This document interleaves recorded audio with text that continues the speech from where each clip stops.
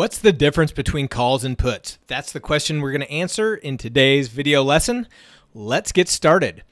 When I first started trading over 20 years ago, puts and calls were extremely confusing to me, and so I actually printed out something just like this, and I kept it by my computer so I could keep these straight. And while it might seem confusing as a new trader, I promise it'll become second nature after you start trading for just a little while.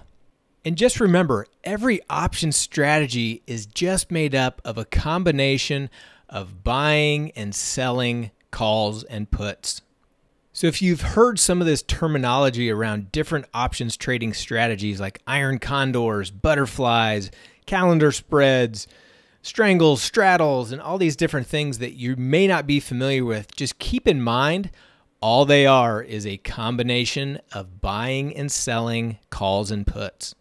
So before we jump into the platform with examples, let's just take a minute to do a quick refresher. When you buy a call, that's bullish, meaning you want the stock to go up. If you're selling calls, that's bearish, meaning you want the stock to go down. With puts, if you're buying puts, that's bearish, meaning you want the stock to go down. And if you're selling puts, that is bullish, meaning you want the stock to go higher. I don't know about you, but I'm a visual learner, so let's jump over to the Thinkorswim platform to give you an actual visible example. In this lesson, we are going to be utilizing SPY, which is the S&P 500 ETF. If we go to the Trade tab in Thinkorswim, that brings up the options chain. Now again, if you're new to trading, this is all going to seem very confusing, but it's a very simple, defined format that you'll get used to very quickly. Most trading platforms are set up the same way, where you have your calls on the left-hand column and your puts are on the right. And this column down the middle, that's what we refer to as the strike price of the options. So let's get started with a couple examples of calls. We are going to both show an example of buying a call and selling a call. Now, as you can see, there are a lot of different options that we can choose from as far as the different strike prices. For this example, we are going to simply choose the strike price that represents the closest at-the-money options. You can see up here that SPY is trading for around, let's call it $268. So we're just going to go to the 268 strike price and choose those options. In that case, it's right here. So this is what we call the bid and the ask. As you can see, as I toggle back and forth, if I hover over the ask, it pops up as buy. If I hover over the bid, it'll pop up as sell. So let's start with buying a call. If I simply just left click on the ask, it'll populate buying a call. What I like to do to give us a visual representation is right click, take it over to the analyze screen, and that's the visual representation of the risk profile graph for buying a call. So like I said, the current price of SPY is about 268, and it's actually hiding behind this little red one, but there's a little gold hash mark right behind that, and that represents where the current price is trading. So I'm going to use this hash mark to put it right on the current price so we can kind of help keep track of it. Now the market's open, so the price is moving around, but we're just going to use this as an example. So remember back to our first slide when we showed that buying a call is bullish, meaning we want the price of SPY to go up if we buy a call. Now the price in this example is indicated by these numbers down here below. So like I said, the price is trading at about $268. And the pink line on this graph represents the current profit or loss in this trade. Obviously, we haven't even placed the trade yet, so it's hovering right at the zero mark. We have no profit or no loss on the trade yet.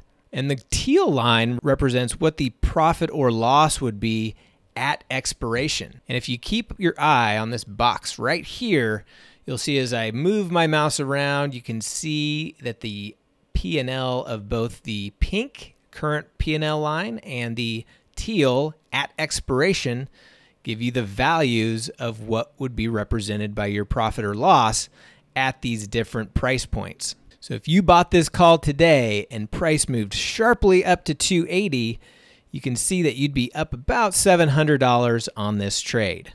However, if you held this trade through time and the price made it up to $280, but you were right at expiration, you would actually be down about $180 on this trade. And I'm getting that negative $180. Focus on the teal number here. If I hover over the price of $280, you can see at that point I'm down about $180-ish at that point. So why the difference between a move today versus a move at expiration? Well, the difference is because options have time decay. Because options expire at some point in the future, they are worth more today than they are as you get closer and closer to expiration. They start to lose value as you get closer to expiration. In fact, that is the major drawback of buying options. For example, if price stayed right where it is today, remember we're paying $1,374 or $1,374 for this option. So if price stayed right here all the way until expiration, you would actually lose $1,374. Now you can make money, but this price has to move higher and it has to do it relatively quick to make money buying a call. And the last thing I want to point out before we move on to the next example is take a look at this number right here. It's called theta. Theta is one of the Greeks that we use to track theoretical values of options. I'm not going to go too deep in this today because it's beyond the scope of this video. However, the one thing I do want to point out is you'll notice that theta in this case is negative. It's negative $17.50. And so what that means is that at the current price level, that option is going to be losing about $17.50 every day. And remember, that's just representative of a snapshot today. If we use our theoretical calendar and we move through time, you can see that theta accelerates how negative it gets. And you can also see the pink line of the P&L as we move through time, as we get closer to expiration, that theta decays, our option is losing value, and now we have to make a further move in price just to make a profit on this trade. So you can think about it from a standpoint of the quicker you can make a move in your favored direction, the more money you're going to make with this strategy. And it's got to happen quickly because you've got time working against you. Okay, now let's go back to the trade tab and give you an example of selling a call. So this is kind of confusing at first, but you can actually sell a call to open a trade. Most people think of when you're investing or trading that you have to buy low and sell high to profit. In this case, we're actually selling the contract to open and we want to buy it back for a lower price and keep the difference. So now you're seeing a visual representation of selling a call, or what we also call a short call. So I'm going to delete the green box because that was our long call. And I've checked on just this one where you can see that we're selling this and we're using the same strike price, the 268, right at the money. Now what you'll notice is the graph is essentially an inverse of the long call that we just looked at previously. The pink line still represents the current P&L, and the teal line still represents your P&L at expiration. If we move our theoretical calendar through time, now you're seeing your P&L line actually go up. When you sell options, when you sell a call, the time decay is actually working in your favor. So the closer and closer it gets to expiration, you can see our profit is actually going up. If price stayed exactly where it is right now, all the way to expiration, you can see we would keep this entire premium of $1,348.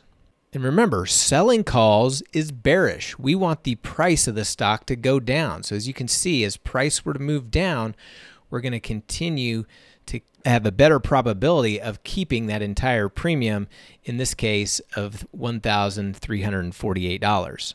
You'll also notice, and I'll bring my calendar back to today's date, but you'll also notice that the break-even point is way out here. So if we set our price slice, you'll see at entry we have over a 67% probability of success that we'll make money on this trade and only a 32% chance that we'll lose money. So selling options is a much higher probability trade. The main difference is that your gains or your potential profit is capped, whereas with a long option, you have theoretically unlimited potential profits. The other thing you'll notice if I put the price slice back on the current price is that that theta component that I mentioned before is actually a positive number. So we're actually making $17 every day if price and volatility were to stay exactly where they are. And as we move through time on our theoretical calendar, you can see the profit line moves higher and our theta number accelerates. So we're actually making more and more money each day as we stay in this trade. Okay, so let's take a look at an example of a put. I'm going to delete the call here. I'm going to go back to the trade tab. I'm going to go over to the right-hand column as indicated by the puts. We are going to stick with the exact same strike, the 268 strike. We're just going to look at the examples on the put side. So let's start with the buy. I'm going to click on that, and I'm going to analyze this trade. And so what you'll notice is here's the visual representation of buying a put. And remember, when we buy a put, we are bearish. We want the price of the stock to go down. And so what you'll notice is similar to buying a call is that the theta is negative. And so as we move through time, our P&L line is actually going to go down because our option is losing value as we move through time. And the closer we get to expiration, the more value it loses. And so at this point, you have to make a quick move, a bigger move to get into profit territory. If we move our calendar back to today's date, and we set our price slice over here at the break even at expiration, you will also notice that you have about a 60% chance of losing money if you held this to expiration and about a 40% chance of making money if you held this trade all to expiration. So those odds are not in your favor. The trade-off for having a lower probability of profit is that you have an unlimited profit potential. All right, so let's delete that one and we'll come back and show you selling a put using the same strike, the 268. We are going to sell this one. You also notice that Thinkorswim indicates selling or collecting a credit with the red bars, whereas buying or paying a debit for something is indicated by the green color. So again, our risk profile graph is basically an inverse of the last one that we looked at. Because remember, if we're selling a put, we are bullish. We want the stock to go higher. And since we're selling, our theta number is positive. So as we move through our theoretical time, you'll see that theta number accelerate because now we have the time decay working in our favor, and selling options gives us a higher probability of success. With our hash mark at the break-even point, you see in this case we've got about a 60% probability of making money on the trade and just a 40% probability of losing. Because we have a higher probability of success, you'll see that we do have a cap on the amount of money that we can make on this trade. Just remember, there's always a relationship between risk versus reward. Lower risk, higher probability means lower reward. If you have a lower probability, you might have a higher potential for profit. Now, there are a lot of different strategies and ways that you can utilize the selling and buying of puts and calls. And at Navigation Trading, it's not that we never buy options, but overall, we prefer to be net sellers of options where we have a higher probability of success and we have the time value or the theta component working in our favor so that we're continuing to make more money as we get closer and closer to that expiration date as opposed to losing money. So that concludes our lesson on the difference between calls and puts. If you have any questions, feel free to drop us a line in our community at community.navigationtrading.com. See you there.